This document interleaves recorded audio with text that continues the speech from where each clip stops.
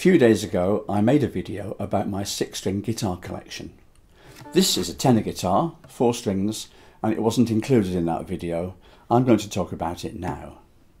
This guitar was made in 2009 by my good friend Ian Chisholm, but my interest in 4-string instruments goes back a lot further than that. In the late 60s, Ian and I were playing in a band in London called the Egbert Suze All Stars. It was a kind of loose, informal jug band making good time music, and we had a great time. We were joined in the latter end of the band's period by a bass saxophone and tenor banjo player called Pete Reed. Pete was a great player, and I was very taken with his tenor banjo playing, and I decided to buy one. I spent about £40 from a shop in London, had a resonator made for it, and started to play it in the jug band. When I moved away from London down to the south coast, I joined a jazz band called the Jubilee Jazz Band. I played the tenor banjo and guitar in that band, and you can see a picture of the band here with me in it, a very young me from 1980 holding a tenor banjo, and it was the tenor banjo neck that I played that gave me the idea of a tenor guitar. Simultaneously with the idea of a tenor guitar, I left the Jubilee Jazz Band and started to play in a rock and roll band, put the tenor banjo down.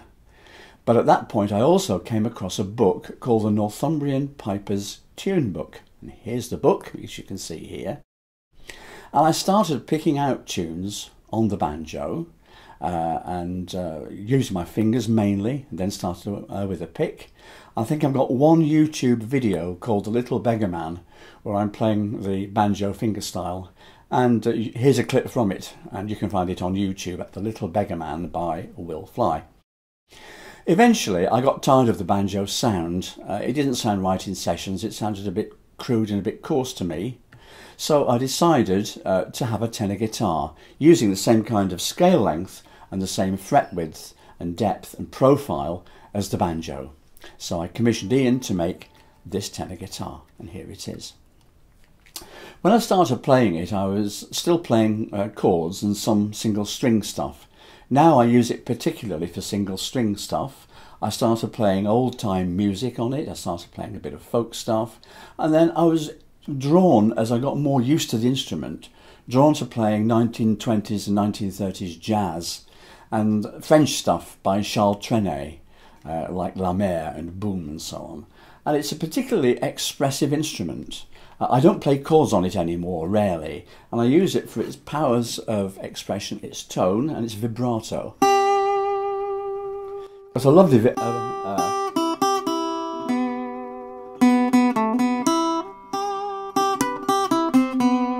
vibrato to it.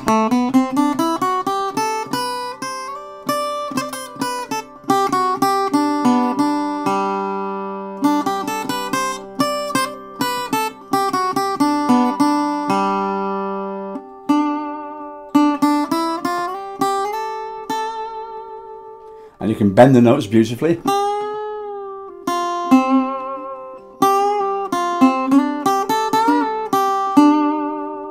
So that's the sort of style that I play now, and it reinforces my opinion that actually we don't play instruments, instruments play us. And by that I mean that we tend to respond, we tend to respond to the style of the instrument, to its sound, to the feeling of our fingers on the frets. We tend to play what feels good from that point of view. So in that sense, the instrument pushes us towards a certain style of playing, towards a certain choice of tune, and so on and so forth. And Ian and I did an experiment some years ago. He has a Gibson L1, I think it is, and a Gibson mandolin from about the 1900s. They're very old instruments. And when you play them, you start to play like Jimmy Rogers. And we actually took the two instruments to a folk club one night and played some Jimmy Rogers stuff. And it sounded fantastic because we were playing instruments from the period. And that actually was where I got the idea, yeah, we don't play these instruments. They play us. They make us play in a style that brings out the best in the instrument. I'm always reminded of that wonderful song by Guy Clark, The Guitar. Perhaps this tenor guitar was waiting for me in the ether somewhere and found me. Anyway, that's the tenor guitar. I'll put the camera on it a bit later on to show you the detail of it. But the body is English walnut. You can see that's the body, English walnut, very nice, book matched, beautiful stuff there. The neck is an old mahogany piece of a wardrobe turned into a neck with a maple stripe down the middle. It's an Egyptian style bridge of rosewood, which is very nice, an ebony fretboard, and the tuners are very nice. They're sort of 1930s style deco tuners. I hope you can see them. They're great fun, and they match the sort of the 1920s 1930s style of the guitar. I'm not going to play it much in this video because I've got loads of YouTube videos where I'm playing the tenor, so you can see it for yourself, but you can get some idea of the tone and the quality.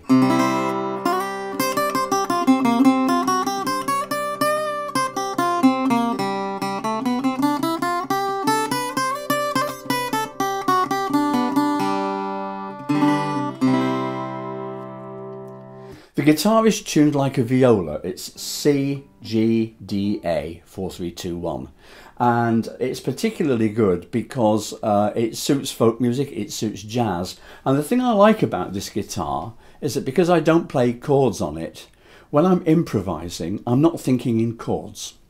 And to me, that is a great limitation.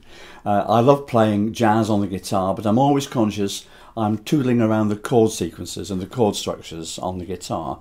On this instrument, I'm playing around the scales and around the melodic line of the piece that I'm playing. And I find it gives me a much more lyrical feel and much more freedom. You can judge that for yourself by looking at the videos. You may agree or not.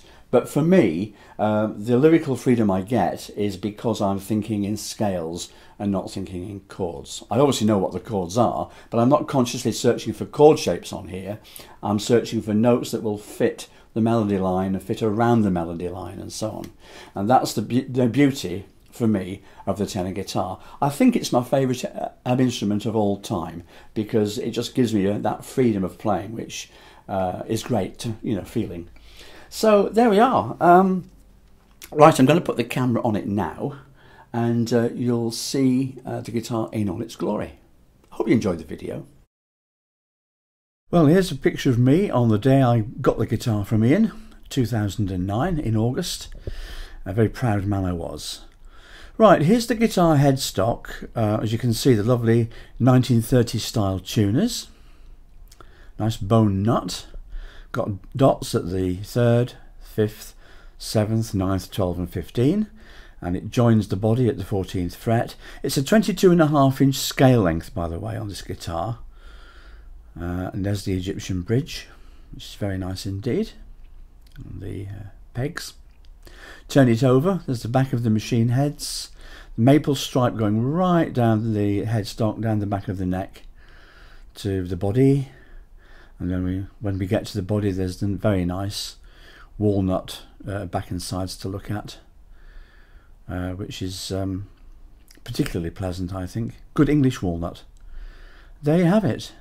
So that's my tenor guitar.